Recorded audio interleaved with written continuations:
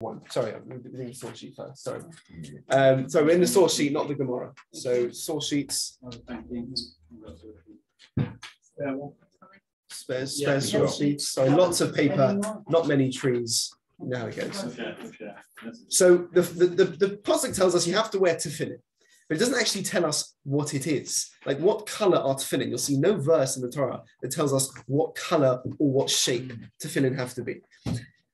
The second pasuk, it says talking about the mitzvah of Shabbos. You know, every week we keep Shabbat, but all we're told is on 6 days work may be done. This is source number 2. But on the 7th day there shall be a Sabbath of complete rest, a sacred occasion, and you shall do no work. It should be a Sabbath to Hashem in all your dwelling places. Now, what's the definition of work? What is a malacha? That we say the word in the pasuk here. We don't know what that is. I mean, there are those who say that to schlep heavy things around your house for the whole Shabbos is work, and therefore you shouldn't do such a thing. But that's not the biblical definition of malacha at all. Malacha on Shabbos means to do something that is creative. So we wouldn't know this from the pasuk, and we would think without the oral law that to strike a match is maybe not a problem on Shabbos. That's not a work. It's not considered work. You might think that going into your office and having a discussion about your assets and management, that might be more work related. But carrying, you're not going to think that the word malacha implies carrying. And so it's quite vague. If you actually read just what the Torah says, it's very vague. And this is a personal favorite of mine. You see source number 3. It says regarding Sukkot, you have to take the arba minim, the 4 different species. It says you shall take for yourselves on the first day a beautiful fruit, a pre-ate hodar. I know lots of good-looking fruit. You see a nice mango. You got maybe some fresh watermelon. That's maybe not a fruit. You got avocados. They might be drupes. All right, but you get lots of good-looking fruit. How on earth do we get from a pre-ate hodar, which the Torah mandates us take, to an esrog? Where is that journey? And if you just read through the Torah, it's very vague. Now there are those called the Tzaddikim, the Sadducees, who took the Torah extremely literally. And they would only do literally what it says. So, for example, when it says in the Shema, you shall write al muzuzai speisecha, you shall write put mezuzah on the doorposts of your house. I imagine there were those who literally stood there with maybe a writing implement and wrote on the doorpost. When it says you shall put the tefillin between your eyes, they famously put the tefillin literally here, because that's what between your eyes literally means. So, if you just go with the written text of the Torah, it's very ambiguous and not very clear. And I'm sure there are those who would cynically say, oh yeah, you know what? The Bible, the Torah, is just very vague. And the rabbis, they've made it all up and they've worked it all in. And that's where all this stuff comes from. But you see, the Torah itself references the oral law. The writing in the Chumash testifies to the fact that there's something else going on. And that's in source number 4. It's talking about the concept of shechita, ritual slaughter, which we need to make an animal kosher. We don't find any instruction in the Torah written down of how to shecht an animal. Yet, the pasuk in Devarim says, Ki yirchak mimcha hamakim, this is source number 4, asher yivcha Hashem elekecha l'sum shmai sham, v'zavachta mibekorcha. So when you live far away, when you live far away from the Beis Hamikdash, and you're going to travel up there, and you're going to shecht the cow, it says, as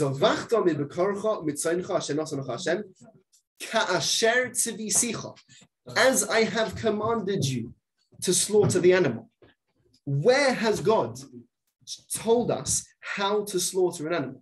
The answer is in the Chumash, in the Torah, he hasn't. So the Torah itself testifies to the fact that there's an oral law. Why there has to be an oral law, we'll get to in a minute. Why couldn't we just have it all spelled out clearly? We'll get to that in a second. But for now, we see that if you just read through the Torah, there's a very clear need for something to qualify all these requirements. Now, source number 5 and 6 is a pasuk that if you've been to Parashat Pals or any other Parashat you've definitely read, it says, Vaydav Hashem al Moshe b'har Sinai ne'mar. And that God spoke to Moses at Mount Sinai, saying, and one of the most famous Rashis in the Torah says, the Torah, that which is discussed with the introduction of at Har Sinai is the mitzvah of Shemitah. And Rashi says, well, surely everything, all the mitzvahs were given at Har Sinai. So why is Shemitah, the mitzvah to leave your land fallow every 7th year, why is that mitzvah introduced with, oh, and this one was told at Mount Sinai? All of them were told at Mount Sinai.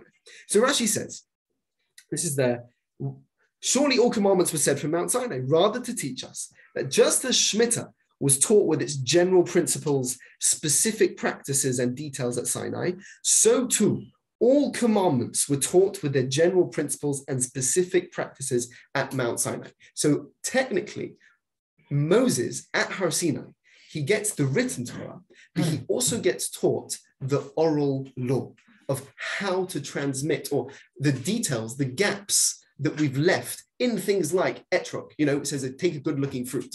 So if he came down and they'd all be having, mangoes and kiwis and apples and all these sorts of things. But Moses is given an oral law at Mount Sinai.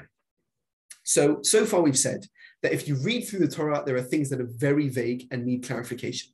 That clarifying force is called the oral law, and it was given to Moses at Mount Sinai.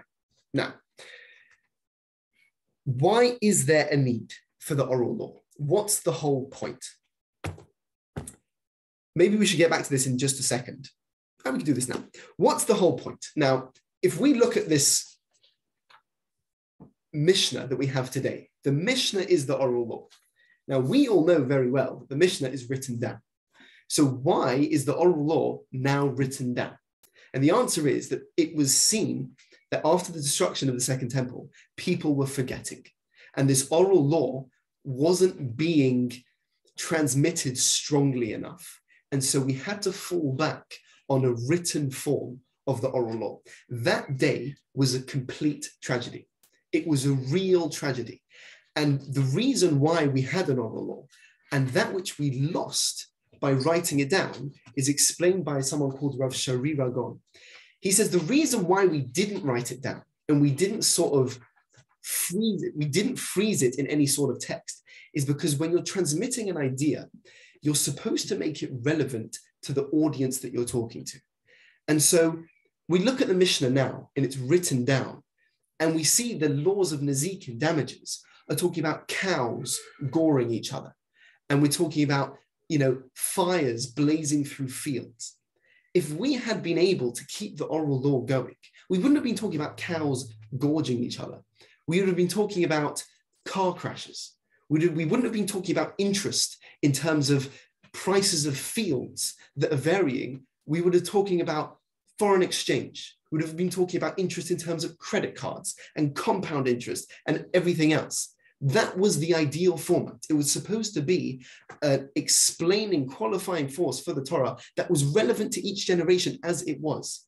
And it's a tragedy that it wasn't maintained. And we end up with a form of oral law, which is in essence stuck in the past. But that's what had to happen. And this helps us explain why it is that there is so much dispute in the Gemara. The Mishnah is the oral law. The Gemara, the oral law as it's written down, the Gemara is the discussions about what the oral law actually is in this case and how it was applied and lots of disagreements. And if we had this chain of transmission, where are all the disputes from? There was only one set of laws given at Mount Sinai.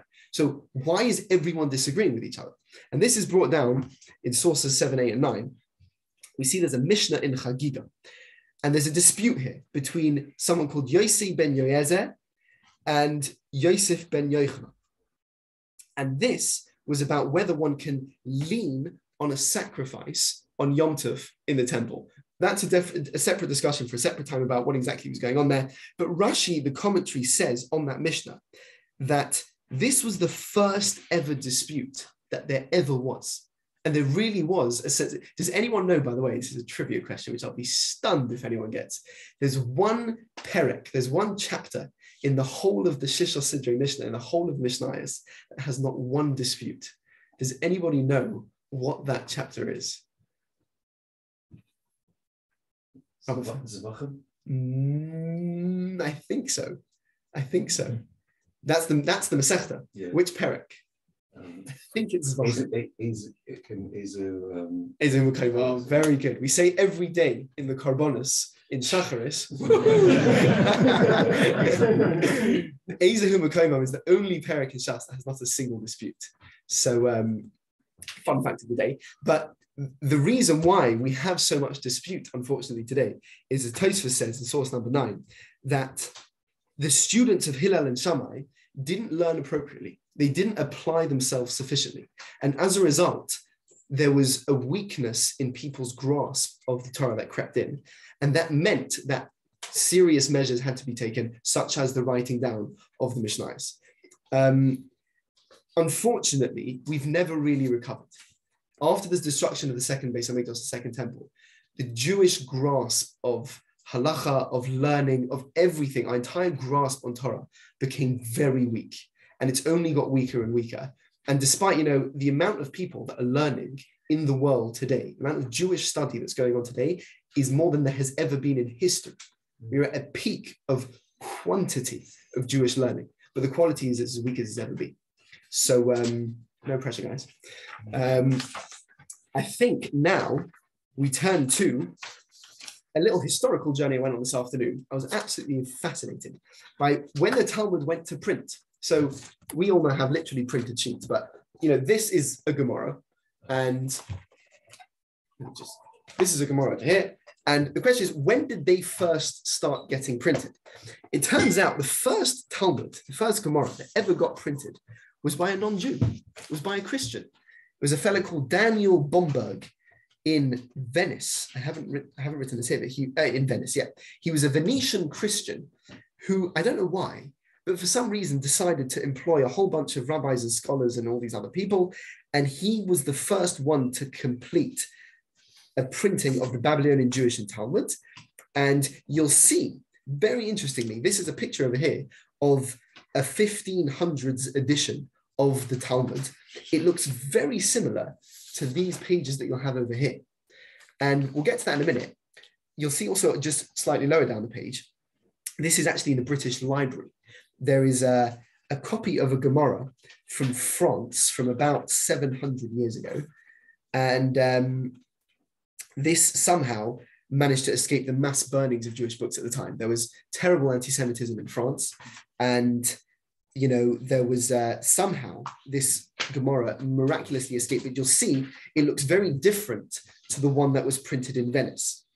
And it doesn't have any commentary. It doesn't have, right, exactly. You'll see, we'll get to the breakdown of this Venetian print over here. But this copy of the Gemara here looks very different. Now, on the final page, you will see how everyone learns Gemara today. This is how everyone learns the Talmud. So this is commonly referred to as the Vilna edition because it was printed by two Jewish brothers in Vilna. And you'll see at the beginning of every Gemara, you'll see over here the word Vilna. So it's the Masechet Beitza, tractate of Beitza from the Babylonian Talmud, and it's printed in Vilna. My rabbi in Shiva, he actually has an original print from Vilna, like one of the first ones they actually printed. And because it's printed on an old typeset, you can feel the bumps of the letters. It's actually ink that's been dumped on a page as opposed to the laser, whatever we do now. So that was a real privilege to see that. But let's just get, before we open the Gemara, to the breakdown of how the page actually works. So see A, that's in pink for you guys. A is the Mishnah.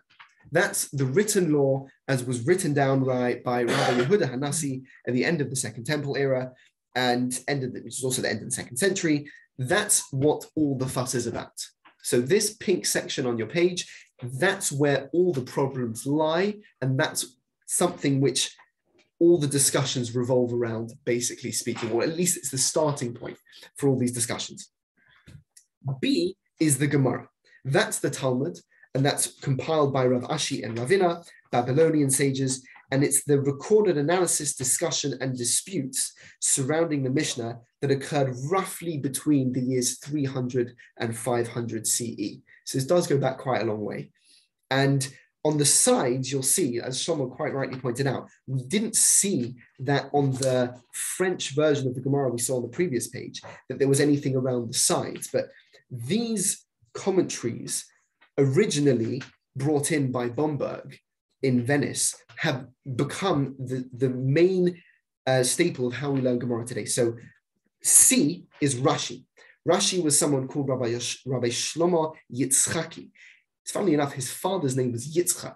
So his father's name would have been Yitzchaki. Just putting that out there. And he is commonly referred to as the father of the commentators. The genius of Rashi, what I love about learning Rashi, is how concise he is, but how clear he is at the same time. Now, he died having only written commentaries on, I think, 31 of 39 of the volumes in the Gemara.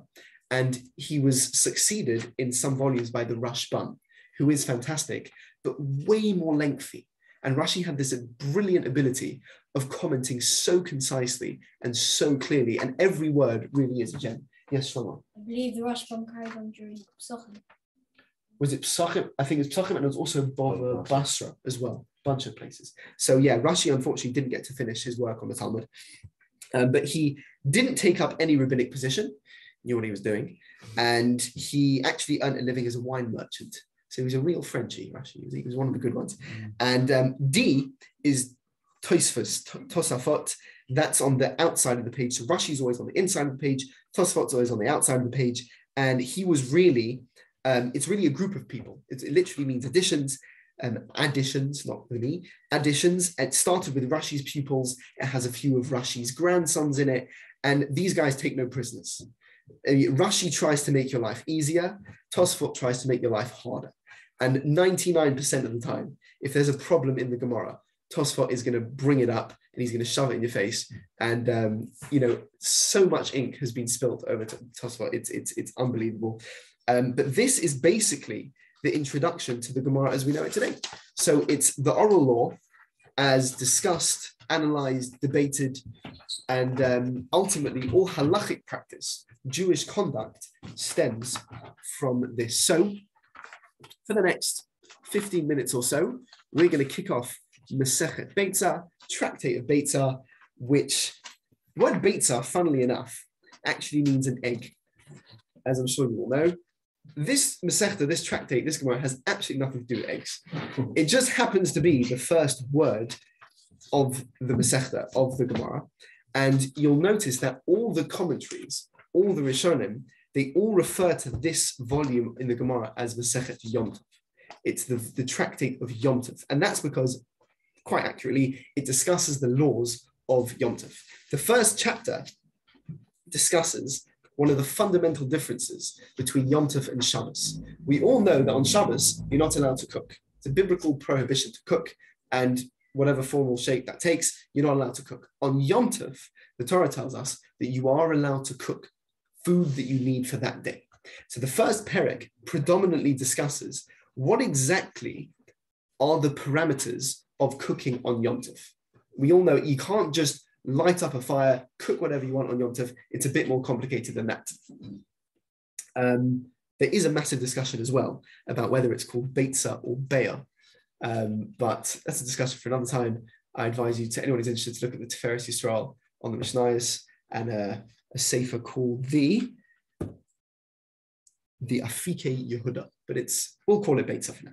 Right, let's get kicked off. So the Mishnah, that's going to be the first section we're doing. I don't know how much we're going to get done today, but the Mishnah starts as follows. Beitza shenolda b'Yom Tov. You have an egg that's laid on a Yom Tov. Let's say, what's the next Yom Tov coming up? Rosh Hashanah. Not a good example. Let's do the previous one. Let's do Shavuos, right? Shavuos. An egg that was laid on Shavuos. Beis Shammai Omrim, the house of Beis Shammai, they say, Toicha. You can eat this egg. So your chicken, let's call the chicken Daisy. Daisy lays an egg. On Shavuos, Beis Shammai say, eat that egg. Beis Hillel Omrim, Lo Toicha. And Beis Hillel say, do not eat it. Now, let's jump to Rashi on the inside of the page. We've had this, we're entering a debate now. Beis Shammai, Beis Hillel, can you eat an egg that was laid on Yom Tov? So Rashi says, Lo Toichal b'yom. You're not allowed to eat it on that day, meaning an egg that's laid on Shavuos. you can eat it after Shavuos. It's fine. But there's a prohibition of eating that egg on Yom Tov itself. But Gemara Mefarish Talmud. And Rashi, he knows you're stressed, he knows you're worried. He says, don't worry, the Gemara is going to explain why this is. Again, Rashi making our lives easy, all very good. And he follows on as well. That's right, so that's Rashi. Now, Tosfos immediately is making our lives a misery. So you see Tosfos on the outside of the page. Tosfos says, what's going on here? Toichal, you can eat it. Lo toichal. It's not halachic terminology. The way we talk in halacha is osa or mutter. It's permitted or it's not. So Tosfos says, what's this whole expression of toichal and lo toichal? So Tosfos goes straight away. The Im Toma says Tosfos, this is on the outside of the page, the top line there. Amai lo tama oisrin umatirin. Why don't we just say it's forbidden or it's allowed? V'chi tema. And Tosfos says, if you're going to try and tell me that oisrin, that the word forbidden, mashma implies she'asa la'olam, that you'd never be able to have it. And we know from Rashi that's not the case. That's not true. Meaning, Tosfos says, you might try and say the reason why we're saying you can eat it versus you can't eat it is because if you said it is a forbidden egg, then you say, I can never eat this egg. And that's not really true. You're allowed to eat this egg just after Yom Tov. So he says, that's not a good answer. Don't try to say that's the reason they didn't use the word osa. And he says, he brings a proof from later on. I'm going to basically skip down. And he says that on the first narrow line, v'yesh lomo. So it says maybe the reason why we have this interesting terminology of eating and not eating, if it said it's permitted or it's forbidden, I would have said, the permission given for this egg is carrying it. I would have said that maybe eating it would be forbidden. And that's the first answer of Tosfos. The reason why we say toichal is because if you said that I'm not allowed, if you would have said it's osa, I would have thought that, sorry, if I said it, you're allowed to eat, this egg is permitted, I would have thought, what's the permission given? The permission given is to carry it.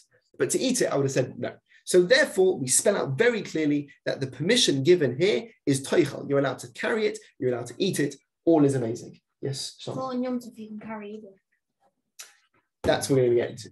That's what we're going to get into. Yeah, someone's made a very good point that the laws of what you can and can't carry in Yom Tov are quite different. We're going to get there. We're going to get 100%. But shouldn't we learn that from this Gemara? From which Gemara? Shouldn't we learn a lot of the stuff about carrying and cooking from this Gemara? We're going to run into 4 opinions about what this, we have a debate with Shammai and Beis Hillel. We're going to enter 4 different opinions what this debate is actually about. We don't really understand at this juncture what they're arguing about. And this is classic Mishnah. We don't really understand what the point of contention here is. But yeah, Reuven, hold on. Rashi's told us, but Gemara Mefarish Tama, we're going to get to a bit more clarity. But for so far, we have to understand what is this whole expression of you're eating or you're not eating or versus the normal expression, which is you're allowed or not allowed.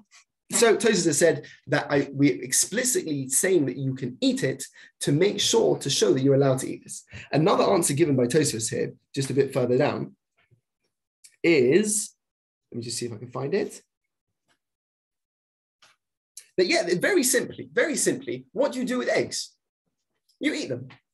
So it says, okay, so you can eat it versus you can't eat it. It's just applying the forbidden and permitted activities to that which we're talking about. We're talking about eggs. What can you do with eggs? You eat them, and it's all very nice. But I'm just trying to think, should we do the third answer? No. Okay, fine. That's basically 2 answers Tosfos gives. The reason why we use this anomalous expression of eating versus not eating, as opposed to osa and mutter, forbidden and permitted, is because, firstly, if you just said it's forbidden, I would have thought it would be only the eating, only the carrying, if I would have said it was permitted, I would have thought only the carrying is permitted, but the eating is forbidden. And the second answer is that, no, this is just what we're talking about. I have seen other commentaries just say, everyone calm down. It's fine. Don't worry about it. It's just the way Mishnah is talking. But just at the end of Tosfos, I'm not going to go into it into immense detail now, but we see that while this makes sense for Beis Shammai to use this terminology, even though Beis Shammai really, it would make sense to say an expression of eating versus not eating, for Beis Hillel, it would make more sense to say osa and mutter. It would make sense to stick with the more typical expressions. And the answer Tosfos gives is very important when we're looking at the Mishnah. He says the reason why we stick with this expression of eating and not eating, and as opposed to switching to forbidden and permitted, is because it's easier to remember. And we have to remember, these Mishnayot, these Mishnahs that we see here, were originally, basically speaking, memorized.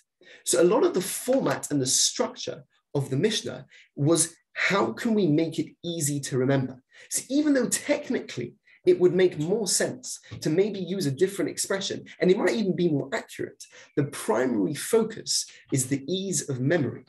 And it's just very important to remember that we're sitting here with written texts, but for hundreds of years, thousands of years, it was all transmitted verbally.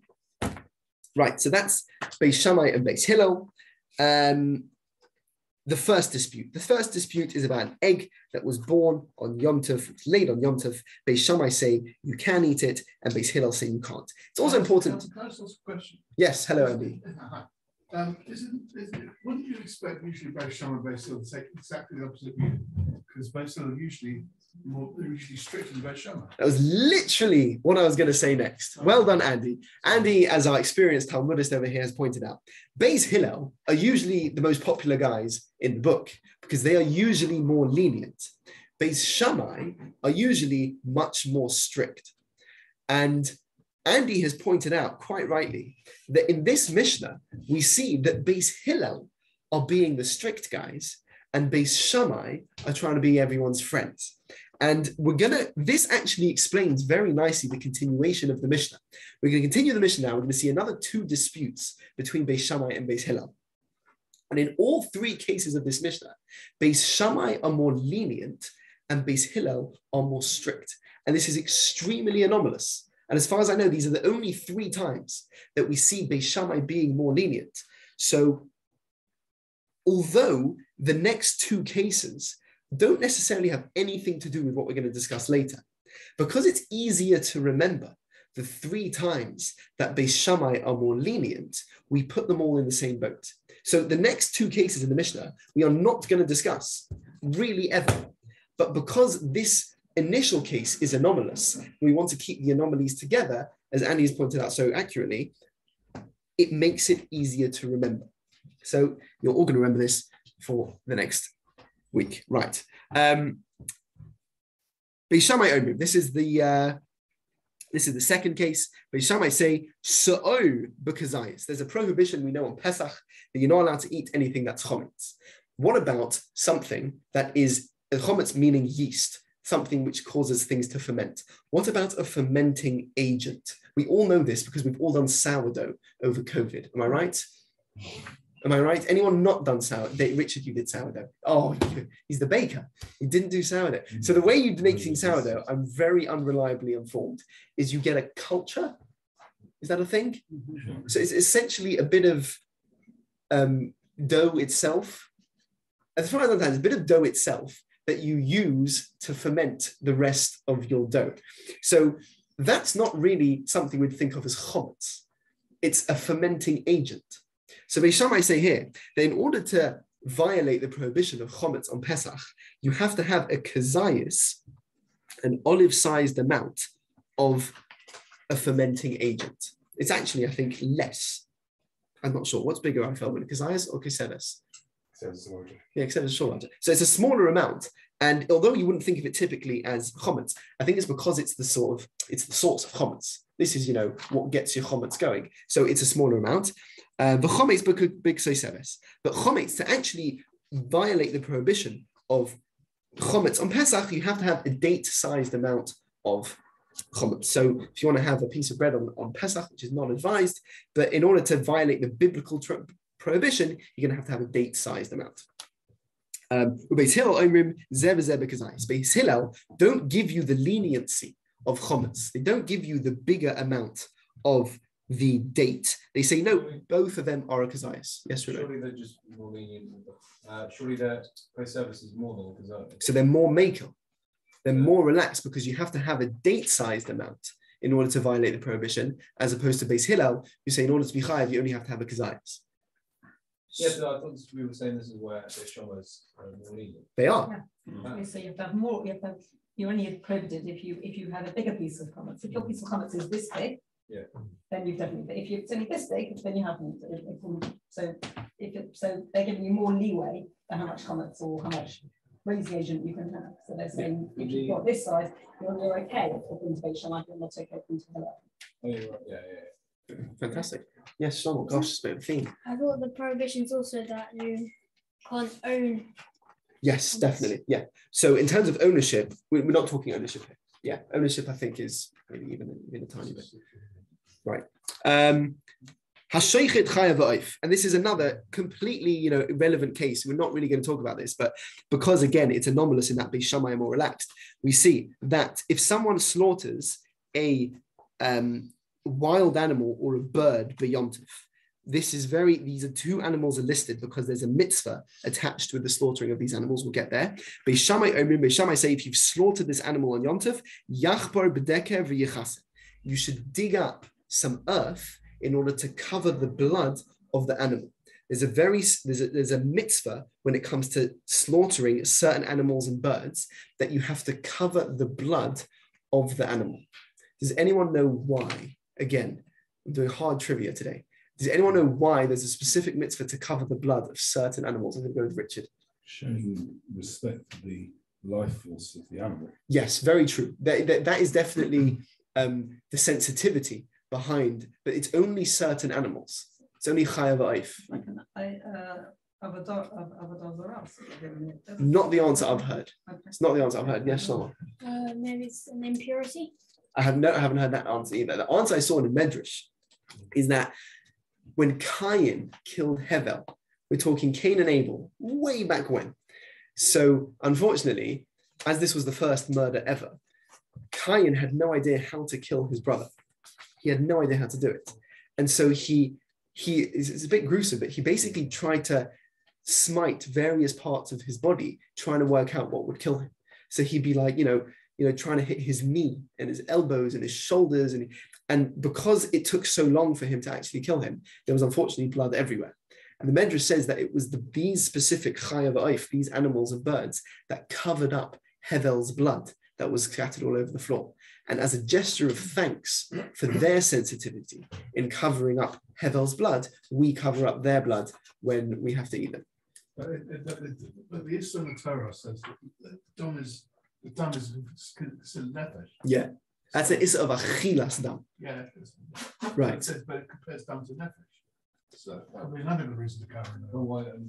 Yeah, so that's like Shlomo saying of Tumah and Tara. Then the difference between it is when it comes to the ki adam hu nefesh and Tumah and Tara, it has to be a revius of dam, which is quite a lot. You're not going to get a revius of dam out of a bird. You got like a revius is, depending on which opinion you go to, it's something like 180 milliliters. Yeah, but you get that out of a deer. You get that out of a deer, but of a bird you wouldn't. So this is a minha Torah requirement to cover even a small amount. So just going back to our point, Beis Shammai say if you have an animal that you're slaughtering, a chayav ha'if that you slaughtered on Yom Tov, you dig up earth, which you really shouldn't do on Yom Tov, but you dig up earth and you cover the blood. You should actually not shech the animal at all. Don't shech it, because then you're going to have to dig up the earth. So Beis Hillel are more strict than that. You're not allowed to shech this animal. If you already had dust that you could use, that you had prepared before Yom Tov for this very purpose, then you're allowed to shech this animal. You're allowed to slaughter it. Umaydim and Beis Hillel agree, even from their strict position, if he forgot or he made a mistake and he actually did slaughter this animal and now the blood is on the floor, then nonetheless, you should still dig up some earth and you should cover the blood. And he also agrees that you can assume that any ash you have in an oven is assumed to have been dedicated for blood covering purposes. And that brings us to the end of the first Mishnah in Beitzah, where we've seen about three disputes Beis Shammai and Beis Hillel have about, firstly, an egg that was laid on Yom Tov, about the amount of chometz you can eat on Pesach in order to be violating a biblical prohibition, and whether you can slaughter an animal on Yom Tov and then dig up earth to cover its blood. And as you can see, these are quite archaic examples. If we hadn't had this tragedy of that weak attitude to Jewish learning, we would be talking about potentially far more modern day things. we wouldn't be talking about eating sa'ir, which is this culture. We might be talking about eating marmite, because marmite is heavily yeast-based. I don't know, no modern day examples exactly spring to mind, but that is basically where we're going to hold off today. Thank you everyone for coming. It's a really, really big privilege and pleasure to have you. Looking forward to continue on this journey on Maseches Beitza together before too long. And I think we're now going to have cholent and kugel for all and sundry. Oh, hey. Which you're allowed to eat today. Which you're allowed to eat today.